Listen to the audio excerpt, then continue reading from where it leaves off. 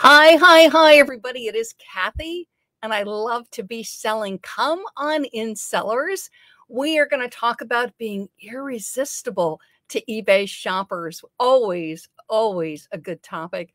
And I have got 4 top tips for you to be irresistible to eBay shoppers. My tips are good for people with a store or without a store. They're great tips for you to stand out to eBay shoppers and also to stand out to shoppers on the internet. One of the tips in particular I'm going to share is a great way to compete with large sellers on eBay if you're a small, medium seller, and also a great way to compete with larger sites like Amazon, Walmart, and large retailers. And I'm going to lead with that tip because it's the most important one, and it's one that's often overlooked by sellers or just sort of poo-pooed. People go, that's not such a big deal. It is a big deal. And particularly as we go into the holiday season, it becomes a big deal. And the other thing to think about, and I'm going to talk about this first tip, is anytime people are shopping for special events. So when they're shopping for birthdays and anniversaries. So yes, right now, and it is October, people are shopping for Christmas and Hanukkah and Halloween. But all year long, there are special events that people are online shopping for. So they'll be online with us and they'll be shopping for anniversaries and birthdays and housewarming. So these tips are useful for the holiday season and all year long. You ready? Good. The first tip to be irresistible to eBay shoppers is customer service. And I know some of you will be going, oh, Kathy, we've heard of customer service, or, oh, it's not that big a deal. Tell us about hot things to source. And I will tell you why customer service is such a big deal for being irresistible to eBay shoppers and also to compete with the big eBay sellers and to compete with the big sites. And this is it. So I don't know about you, but I shop on the internet almost every day. And yes, most of my shopping is on eBay, but I do shop other sites too. When you have a question, so I have a question about, let's say it's a button-up shirt. I can't tell how many buttons it is. Or they're saying it's mustard yellow, and I can't tell, like, is it a bright yellow? It looks sort of neon in some pictures, and it looks duller in other pictures. So I want a little clarification on color, or I want to be told which of the pictures is the most true. But any kind of question, let's say they have measurements for the item, let it be a vase or a cup or a clothing item, and I want another measurement. Perhaps I want the measurement from the mug all the way to the outside of the handle, because I'm concerned about it fitting on my mug tree, okay? Or you have a mug up, but you haven't told me how many ounces it is, and I cannot tell how many ounces it is by looking at it. I can't tell if it's a 10 ounce or a 12 ounce or a 14 ounce. So I message you, okay? Or I message a big site. Again, I'm buying a mug, I'm on a big website, and they have not indicated how many ounces are the mug. If you typically message a large seller, okay, what happens is they usually have an automatic response. So you will message them and you'll get a response back. This is true like with all websites, by the way, if you're messaging banks and just sort of any retailer, but you message them, you will get an auto respond. And an auto respond is it's done through the computer. It's not a person. It's just set up. It's called a bot. And they'll say, we have your message. And typically the kind of thing they say is, and we will get back to you within 1 business day. Or they'll say our business hours are, and they tell you what the business hours are. We will respond typically within some sites 2 to 3 business days, right? I'm like, ooh. So I'm messaging them on Tuesday. I may not hear from them till Thursday or Friday with my question, and I don't want to buy it because it's a gift, or it's for me, and whatever this thing is, the measurement or the color or whatever my question is, I don't want to buy it until I get an answer to my question. So here you now enter my small, medium-sized eBay seller, and you have, let's say, the exact same mug or a similar shirt or hair bow or whatever it is, and they message you. What is the measurement from the outside of the mug to the end of the handle? Or because you didn't indicate it in the listing, is it microwavable? Okay, always a big question. and you get the message, right? Because it comes through your phone or your computer. Situation one, let's say you are away from where your inventory is, okay? And there's nobody in the house or in your home office that can look it up. This is what I suggest you do, because it's important that you respond, and that you respond in a way where you don't sound like an autoresponder. So that you say, thank you for your question. I'm away from my inventory right now, or I'm away from my office right now, whatever you want to say. I typically say I'm away from my office right now, but I'll be back, and tell them when. And I always make it a little later than when I think I'm going to be back. So if I'm pretty sure I'm going to be back by 3, I say I will be back by 4 p.m. and I let them know the time zone, right? I'm in New York. So I'll say 4 p.m. ET, Eastern time. Okay. Just, because I don't know what time zone they're in necessarily. I'll be sure to get back to you then. And then I make sure I set like a reminder on my phone or piece of paper, whatever, to remind myself to check that when I get home. And then I get home, get the mug out. Is it microwavable? I flip it over. I get the vase out. I remeasure the length. They want me to double check it, or they want the diameter of the base, whatever it is. And I then hop on my phone, my computer, and I answer them. And you will be surprised how many sales you get because you answer promptly, okay? The first thing is answer even if you don't have the answer, okay? And don't make it up, because you don't want to give the wrong information. And just say, I'm away right now, because you might be a part-time eBay seller, okay? You have a regular job. You don't get home till 4 or 5 o'clock. That's fine. And you don't need to tell them that. Just say, I'm away from my office right now. I'm away from my inventory, but I'll be there. Let them know the time, and then get back to them with the information. Again, they'll respond, perfect. All of a sudden you get a sale, which is always great. Or they might respond, you know what? That's not right for me, but thank you so much for getting right back to me. And many sellers let me know, and this has happened to me, where they didn't buy that item, but sure enough, 2 weeks later, 3 weeks later, a month later, guess who comes back and they are shopping with you? That person that you responded to a month ago with the question, because they remember the care that you took of them.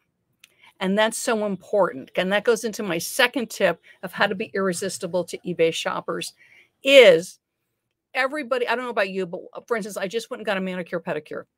And I go to the manicure pedicure place in my neighborhood because they take really good care of me. I actually tried another manicure pedicure place because they were running a deal. So they were a little cheaper than my regular manicure pedicure place. And I was like, oh, let me just try them. Let me see. I'll save a few bucks and try this other place. And they were okay, but they didn't pay attention to me. So they put me in the chair, they do it, and they're like staring into space. No, not even just sort of like, hi, how are you? How's your, just completely obviously could care less. So they did the job, but staring into space, no engagement, not even the slightest amount of chit chat. Did the job, didn't check with me to see like, what, are you happy? Is everything good? Because you know how it is sometimes with a manicure, you want them to go back and just do a little touch up or something. There was no personal nothing. And my regular manicure pedicure place, also I'm sure because they know me, but I'm there today. And then, I'm getting everything done, and then I'm putting on my shoes and I'm leaving. And not only does the owner, because she knows me, I've gone there for several years, but some of the other ladies too on my way out, goodbye, goodbye, just the pleasantness and engaging with you and having relationship. And we can do that with our buyers. And I will tell you why. One, with the messaging, right? Which is to answer the message, be nice, be polite. And the other thing when you reply to messages, before I move on to my second point, don't forget that when you get a message, when you click reply, you can click reply with offer and do that. So answer the question, hey, I'm going to be back in my office at 4 o'clock. I'll give you the answer then, or give them the answer. And then I always say, and I'm including a special offer just for you.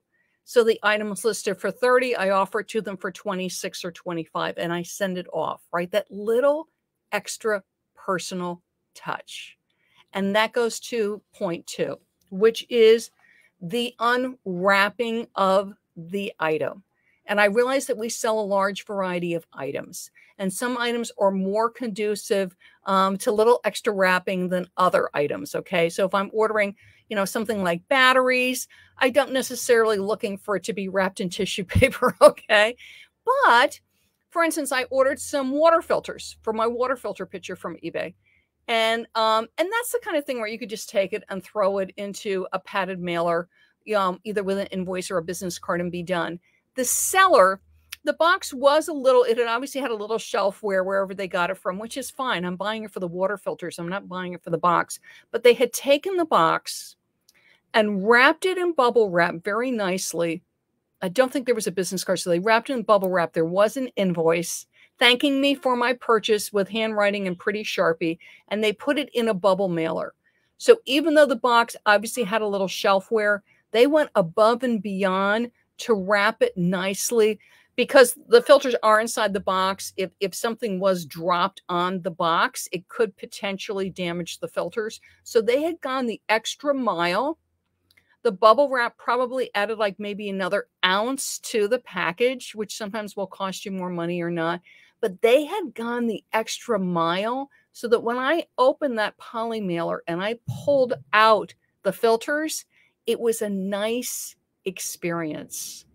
For things that are more something like clothing, yes, you could just fold it and put it into a poly mailer or put it into a bubble mailer, however you ship. Typically, clothing goes in a poly mailer because it's light and there's no reason to add the extra weight. But what I do with clothing items, and also oftentimes with a small collectible, I always like to have some kind of inner wrapping. And it's because things can get damaged in transit. And that's what I want to say too about being irresistible to eBay shoppers, is you want to think, yes, you want to save the money on the postage. At the same time, you want to do everything you possibly can to make sure that the item arrives to your buyer in good condition, right? We want them to be happy. We want to be happy. We want the whole thing to go well. So what I always do some kind of inner wrapping. So like the seller did for me with the filters, where they wrapped it in bubble wrap. So that way, if anything had happened to the package, there's cushioning there for the filters. So it's unlikely they're going to get cracked. Is to take the shirt, to take the blouse, to take the dress and fold it nicely. And I put it into an inner plastic mailer and I seal it. And then I have cute little thank you stickers, and you can get them. I mean, Vistaprint has them. There's other websites that have them. You can create them yourself if you'd like to do that. But just a nice, eBay has it, eBay Shipping Supplies, a nice thank you sticker. I put it on. And if you have an eBay store, they're fun to do with your logo. There's sites like Vistaprint, Custom Prints. There's a bunch of them where you could do a nice thank you sticker with your logo. Put it on. You include your business. I include business cards, and I'm a big fan of business cards because my contact information is there. One, especially if you have an eBay store, it's the name of your store, right? And if they're happy with you, if they like shopping with you, they might hang on to that business card, particularly if you're a more niche seller. So if you sell craft supplies, if you sell kids' shoes, if you sell women's shoes, women's clothing, women's luxury bags, a business card is a really good idea because they're happy. They got a great deal with you. You wrapped it beautifully. There's a good chance they'll save that business card. Okay. Even if you're a variety seller, they're happy. It was really cool. They love the way you wrapped it. They love the item. It was a great value. There's a good chance they'll save your business card. Okay. So name of your business. If you don't have a store, you can do your user ID. It is a good idea to give out your eBay email just in case anything goes on. They can email you. You'll then move them to eBay messages because we want all messaging to go through eBay messages, right? But there's ways to contact you if there's any kind of feedback or something where they want to get a hold of you. I put my phone number in. I do not have a problem giving my phone number to my shoppers. And I'll tell you who I find calls me typically are my older shoppers, because they may not be that comfortable with the internet and they get it. And I've had them call. This actually happened. A lady called. I forget what she bought, but she bought an item. She loved it. And she wanted to tell me, which I thought was so sweet. So she gets on the phone. She calls me. I picked it up. I was like, okay. I recognize the item. So I'm looking up the item on the computer while I'm chatting with her. While we're talking, she went into my store and bought 4 more items. She wanted to chat. She wanted to talk. Remember going into stores and you have your favorite clerk? Okay, and you might have this locally in your store. You have your favorite cashier. They want that relationship. So I don't have a problem giving out my email, okay? And if you're on social media, it's good to put your social media so they can follow you on Pinterest and Facebook or whatever. But it's nice to have that business card because it says you're a business and it has your store ID. So that way they can come back and shop with you again, okay? So that some kind of inner wrapping, it just protects it, whether it's bubble wrap or plastic. If you are some kind, pretty stickers are not a bad idea. And you can do stickers that are guy friendly if you're selling guy stuff, right? It's just that it looks nice. When you shop from some places, literally you open the box, there's a couple of air pillows, and you don't always get air pillows, and the item falls out. And you don't want to be that. You want to stand out. So when they open, you know, for some items, perhaps some pretty tissue. And you don't have to, like, you know, be super artsy craftsy, just a piece of tissue nicely folded around the item, the inner plastic seal. So if some moisture somehow gets through the poly mailer or the box, the item is still safe. A nice thank you note on the invoice or a nice thank you sticker on the item, whatever you like. And a business card is a good idea. The idea is that you stand out. The idea is that they don't open the box of the poly mailer and the thing just falls out like with an air pillow or something, that it's pleasant. It's a gift to themselves, even if it is a set of water filters. I remember that. And I will look for that seller, because if you don't know this, when you shop on eBay, you can go back and log into your account and you can search the order. So I could search the water filters again. And if that seller has more, I would absolutely buy with them again. Okay. So think about, what is it like to open the box? What is it like to open the mailer? One more thing on the mailer too, that there's always a little bit of wiggle room.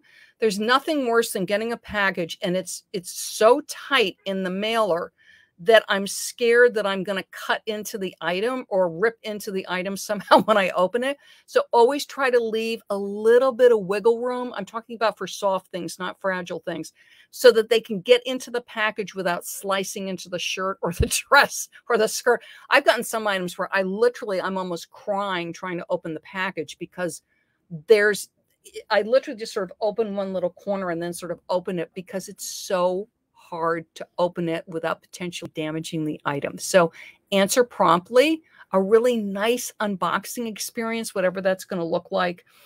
And this is one to think about because of the typical slowdown that happens with the mail at the holidays, but it can happen during the year too, sometimes with weather, is, depending on where you are and what your abilities are, is to do more than one trip or drop off with the post office. So let's say your local mail carrier does pick up your mail, which is great, from you. And let's say they do it at 10:30 or 11 in the morning. If it's possible, if you are driving by the post office later in the afternoon, and here in my neighborhood, the last pickup is at 5:30 at my local post office. So my husband typically drops off the mail first thing in the morning, because we know if you get the mail in by 11, you go out in the first truck. But if we have a lot of orders later on in the day, if one of us is going by the post office at 3:30 or 4, we will take that day's mail that's come in since the morning, and we'll put it, we carry everything in IKEA bags. We'll carry it and we'll drop it at the post office for a second drop off. And particularly during holiday time, we do that a lot, because that extra half a day really makes a difference. We do ship on Saturday because our post office does have a pickup on Saturday. I realize not everybody's post office does. And same thing. So we will ship 6 days a week, even though with eBay, if you're not aware of it, to eBay, a business day for handling time for your packages is Monday through Friday. You're not required to ship on Saturdays. I do ship on Saturdays because, again, it just helps it to get it on the way quicker. And it's a way to stand out. Because of various sites, people are very used to very quick shipping. And what I find, it's also being in New York, because in New York, we do have multiple postal pickups, but we do get mail slowdowns too, is anything I can do to help the packages get on their way quicker, I know will really help with the customer satisfaction and me being irresistible to shoppers, because your shoppers leave you feedback. And when I read my feedback, a good 80% of my feedback, they'll say, love the item, wonderful seller, which is always great to read. But I'm going to tell you that 60, 70, 80% of my feedback is fast shipping, got here before it was expected. I can't believe how fast it was because we're getting it out in the morning. My husband actually had a long conversation with the postal manager and found out that if we get our mail in before 11 o'clock in the morning, it goes out in the first truck that goes to the sorting area in the New York City area, which is actually in North Jersey. And now we also have added a late afternoon drop off on days where there's a lot of mail. Okay. And that's how to be irresistible. Again, think like a shopper. Put on that shopper hat. What are they looking for? If they have a question, to get a fast response, to not have to wait a day or two. And it's a way to stand out. If you're selling shampoo, especially if you're selling commodities, I'm selling shampoo or conditioner or perfume or clothing that I can get on other sites too. Even home decor, even collectibles, even when it's unique collectibles, there's a lot of unique collectibles out there that we're competing with. So the quicker I can get back to my customer with a courteous, professional, kind response, even if it is to say, I don't have your answer right now, but I will have it in a few hours. Just hang tight. I promise to get back to you. And then letting them know. And then the other thing is to send them that offer, to respond, and they have the offer. So they're even more incentivized to shop with you. And then the second thing is to think about what is the experience when they open the mailer, they open the box. Okay. So that it's pleasant. It's nice, even if the things shift around a little bit, that they're going to be happy when they get that item, and to consider an invoice that has your business name, a business card with your business name, something to help them. And if they really had a great time, is they're going to hang on to that business card or that insert or whatever you put in, and something like a thank you sticker, or to write thank you on the invoice, however you package your items, to think about it, because everybody likes to hear the words thank you. And then know your post office. Again, if you've got a great relationship with your local mail carrier, and they're there in the morning or the afternoon or whatever, and you might be a part-time eBay seller, you've got a very busy home life, kids are at home, you've got elder care, you're working from home at another business, your local post office is not really local, it's like a half an hour, 45-minute drive, then absolutely you do what you're doing. But if you're going out in the afternoon, or your partner's going out in the afternoon, or any member of your household's going out in the afternoon, and you've maybe have sold 3, 4, 5 or more things, yay, and they're going right by the post office, consider adding the extra postal pickup. Again, just that extra half day can really make a difference, because when they get it and they get wowed by how fast the item comes, you're getting that feedback about the speed of your shipping. And people check feedback when they come in to shop with you. They look at the item, right? So they're going to look at your nice pictures, your title, your description. They also check your feedback. And I know when you're new to eBay, it can be frustrating. It's like, Kathy, I want more feedback. I only have 5 or 10. Listen, if I come and look at your item and it's a good looking listing, like it's got good pictures, you've written a nice description, it's a nice item, it's what I want, you're priced nicely, you answer my questions, and you only have 6 feedback, but every single feedback says, what a great seller, so nicely packaged, I have no problem shopping with you because I know that you're going to take care of me. But shoppers do read feedback. So keep an eye out what people are saying about you. It's also great feedback because you look at it. What do they talk about? Do they talk about your great items? Yay. Then they love what you're selling. Do they talk about your shipping? Clearly shipping matters to them. Do they talk about how well it's packaged? Clearly packaging matters to them. So what people say about your items in the feedback is a great source of information for you. So it's good to read it and see what matters to them. And that's how you get to be irresistible to eBay shoppers. I've got more great tips for you if you go over to my website, ilovetobeselling.com, and right up at the top, it says free tips. And when you do that, when you click it, you're going to land here. And I've got wonderful tips for you. eBay listings that sell. It's a free guide, and it will tell you exactly a little bit of what I was going into about how to really stand out to your shoppers. because you want to have listings that stand out, right? Because then they're shopping with you. Then you're giving them great customer service. You're wrapping it beautifully. You're shipping the best you can, as you know, with everything going on, you're doing the best you can on shipping. And then that's the complete package, right? You've got irresistible listings, irresistible customer service. You've done everything you've possibly can to be the wonderful eBay seller that you are. And that's what successful sellers do. Successful sellers have 5 feedback. Successful sellers have 50 feedback, 100 feedback. Successful sellers on eBay are about having wonderful listings and then delivering wonderful customer service. So those are my tips for you. Enjoy, enjoy, enjoy, everybody. Bye-bye.